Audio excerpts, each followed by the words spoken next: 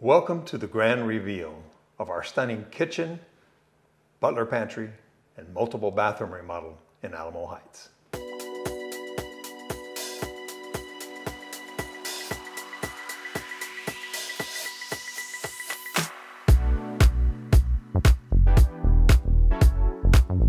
Our client moved into San Antonio just a few years ago, and they were finally ready to make this house their home and update it to their style preferences, their finishes, and also change the layout tremendously to make it what they really needed out of the house. I remember having the opportunity to see the house the way it was before we started, and although it was a sizable kitchen, it's nothing like it is now. You would think, oh, well, there's plenty of room in a kitchen of that size. But the traffic flow was one issue. One of the other issues that I noticed right away is that although the kitchen was, again, fairly large, it stopped about right here, and there was a direct line of sight from the living room into the guest bathroom, the one that everyone used. So if we could change that, if we could do something architecturally, we knew we could solve multiple problems. Well, the client was very willing to explore those. And we actually were able to delete or remove that bathroom because, like Dad said, the primary suite was right behind us in what's now the butler's pantry. It actually had a his and her bathroom and closet situation that they never really used. So we used one of the bathrooms and turned it into what's now the guest powder bathroom.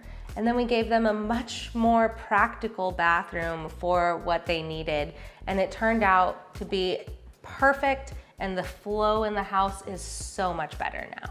So speaking of architectural elements of this project, we definitely did not want any support showing when we opened up these walls and made this a much bigger room. This large island with no visible support anywhere is a challenge in any project. To open up walls, take them out, support the beams, make it invisible, put it all up as you see. We put it all right there. But it was even greater challenge in this one because of all of the weight that was pushing down on this from a second floor, multiple roof lines, and heavy stone as well. So this took very, very large jacks and teams jacking up this house. We even had to re-support the floor because of the weight that was being stressed on both ends. Didn't it actually take 4 20-ton jacks? Yeah, 4 20-ton jacks with special boots to be able to not crush everything that was going up. So this was probably the heaviest load we've ever lifted in a residential remodeling project. And this space gave us enough space to design what's called a curated kitchen. And that means that you see the beauty of the kitchen before you see the functional aspects of it. And so since we have so much space, we're able to give beautiful features that maybe aren't so functional, like the floating shelves. They're for styling and displaying different pieces. And we also have a stucco vent hood cover that just kind of disappears. It's just gorgeous, clean lines.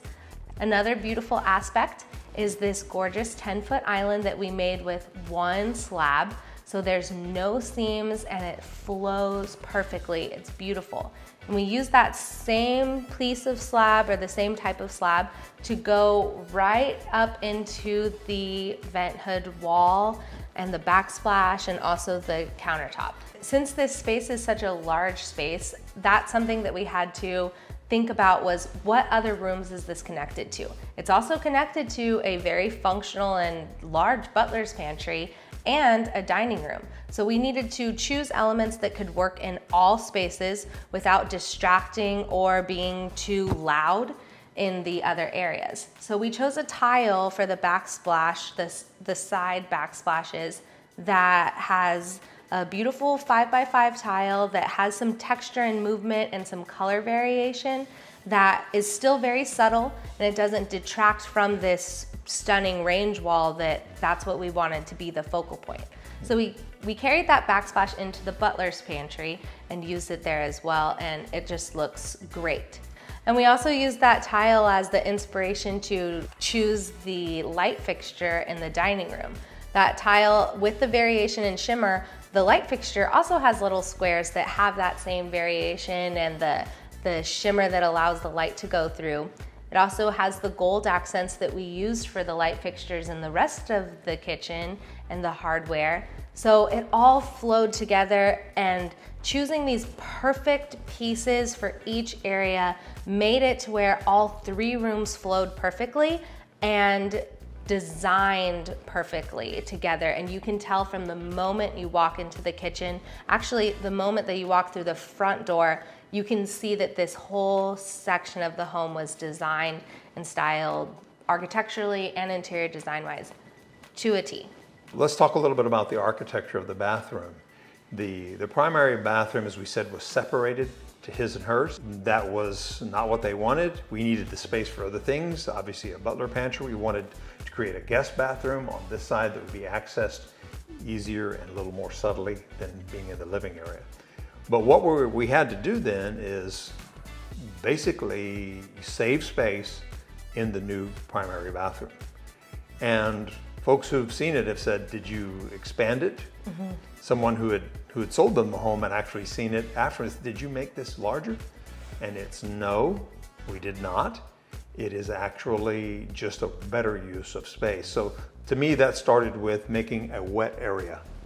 The wet area was able to have less divisions between the soaking tub and the shower. Mm-hmm. And that to me was the start of being able to make that bathroom feel larger. Another thing that we did to make it feel larger was we incorporated the height. So everything is tall in this bathroom because they have very large, over 10-foot ceilings. And so one of the things that we did was we took the backsplash up to be an oversized backsplash, and we had added wall-mounted faucets. So the countertops stayed really clean and smooth, but it added some height.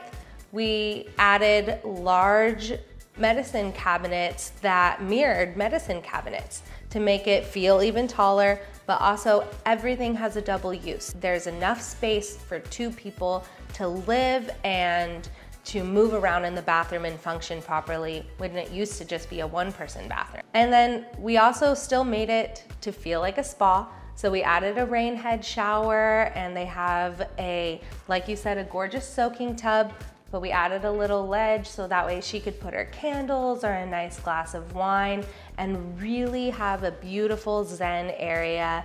It is. And it looks gorgeous. Mm-hmm. To complement the Zen feel, we chose to do warm wood cabinets to make it look really natural and almost feel like it was part of the outside spa experience. So every detail, even in the bathroom, was perfectly selected and curated to give them that feel, but still have the right function for now needing to have 2 people. Well, I think it was a real success. And in talking to the client about the whole experience, after everything settles down, you know, one of the things she said she really appreciated was the flexibility and the small changes that she wanted to make. I'm proud of the fact that we remain flexible to make those minor adjustments for clients. When I walked into the kitchen yesterday, I was almost moved to tears because I was blown away with how it looked once it all came together. And it reminded me of how much all the little details matter. And once they got installed, like the hardware and the shiplap on the island, that nothing was left without careful, special attention.